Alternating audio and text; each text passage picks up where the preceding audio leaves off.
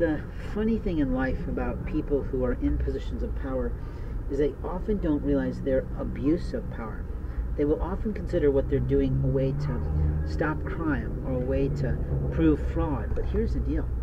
There are certain parts of a human being that we don't reveal. And when someone thinks they have the right to take that information and turn it into something public, they're going to have to face the fact that they've just raped someone.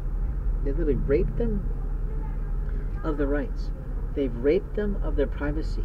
They've raped them of their intellectual property, like which is always happening to me.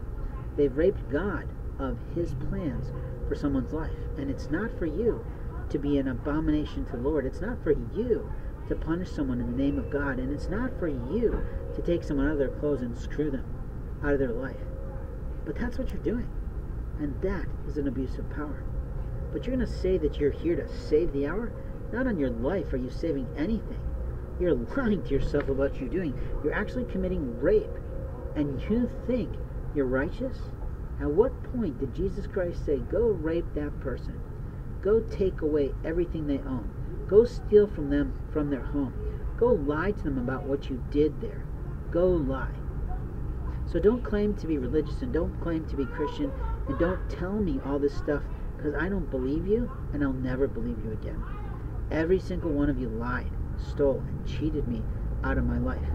So why would I ever care about your life?